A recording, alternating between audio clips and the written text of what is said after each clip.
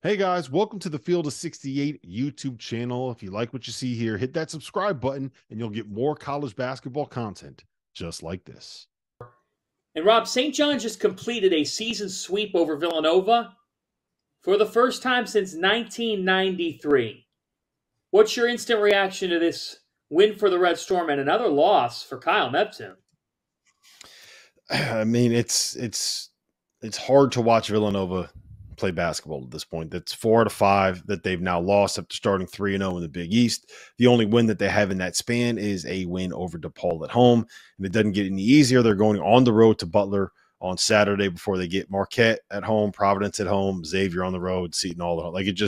This is a buzzsaw of a schedule like everything else in the Big East is going to be. And I'm not going to lie, I think Villanova might be like one of the 5 teams I like watching the least in college basketball. They play at a snail's pace. Everything they do is isolation. There's no real creativity in what's happening offensively. A lot of it is just one-on-one. It's like, all right, we got these big physical dudes. We're going to let them be big and physical. And that worked when you had Jay Wright and you had great point guards and you had guys that can kind of get that first paint touch to create the closeout situations and all of the execute the concepts that Villanova loves to be able to execute. But it's a hard watch right now. I don't enjoy watching them. And I don't think that this is working right now. McCall, I don't know. I think you were the one that kind of set it off air, but I'll back you on this, man. I don't know if this is going to end up being a tournament team. I see them having a lot of difficulty beating some of the better teams in this conference. Yeah, I don't think they're a tournament team. I don't. And to your point, just in terms of style of play, look, Jay Wright's gone.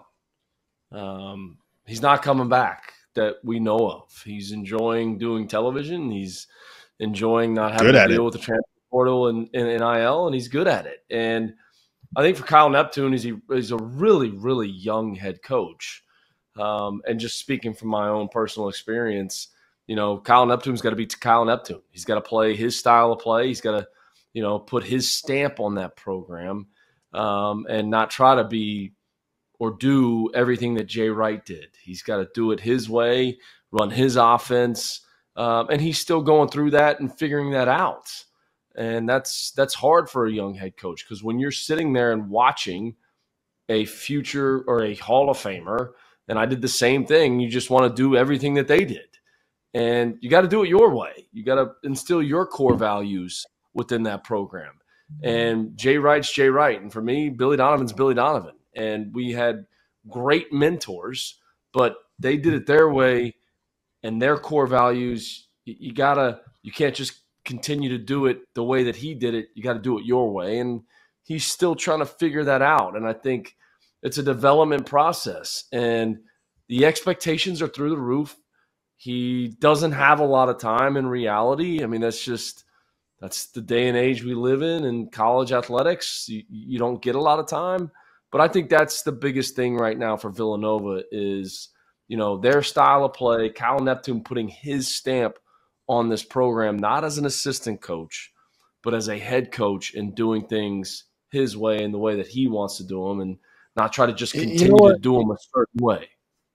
You know what frustrates me the most with it? And I think you really see this when you see St. John's play Villanova, is that Rick Pitino does so many different things and so many different tweaks, and there's so many different defenses that they run. Yeah. I've said this before, but if you watch them defensively, they'll play that 2-2-1 press, right? And that 2-2-1 press is it's not there to try to create turnovers. It's there to make sure that you get the ball over half court with 22 seconds left. And then once you get the ball over half court, you're looking at their defense and you got to figure out, okay, are they in man this possession? Is it an actual man-to-man? Is it a switching man-to-man? Are they playing zone? Is it a 2-3 zone? Is it a matchup zone? Are they playing man on one half of the court, zone on the other half of the court? Do they switch into man halfway through? So it's like he changes what they do defensively every possession. They run different things on the offensive end of the floor. He finds ways to be able to exploit different matchups. He knows where to attack. He has different game plans. He understands how to coach his guys and have them do what they want to do and change what they do and tweak it to be able to match the opponent and the team that they're playing. And I just feel like when you watch Villanova, they try to do their stuff over and over and over again, and their stuff it's not working, right? It's just not working at the level you want. But Rob, let me ask you this too. look, Jay Wright resigns. Okay. Yeah. And they hire Kyle Neptune. Essentially, Jay Wright's entire staff is still staying on there. So there's just this expectation that, hey, we're going to plug this guy in because he worked at Villanova. They're just going to do the same thing. And it's like Kyle Neptune's got to do it the way Kyle Neptune feels is best. He can't just continue to do exactly what they did when Jay Wright was there. No, right? Because Jay Wright is Jay Wright. Kyle Neptune is different from Jay Wright. And then you know what? He kept the entire staff. Whether he worked with those guys or he didn't work with those guys, whatever it may be, he's still got to try to do it his way and put his stamp on the program. Real quick, Fanta, before you go, I want to say the thing about Jay is I think he's one of the best teachers of basketball that we've ever seen, like teaching somebody how to play what he wants to do. And he just kind of let his guys go. Like they ran like 3 plays when he was there. They didn't run offense. They just played. He taught them how to play. And I think Kyle's trying to do that. And this is not a shot at him, but he's not the same kind of teacher of basketball that Jay Wright is. And I don't think anybody is. So I think you're exactly like Kyle Neptune's got to be Kyle Neptune. And I think that trying to be Jay Wright is just never going to work for anybody. Here's how I would liken it.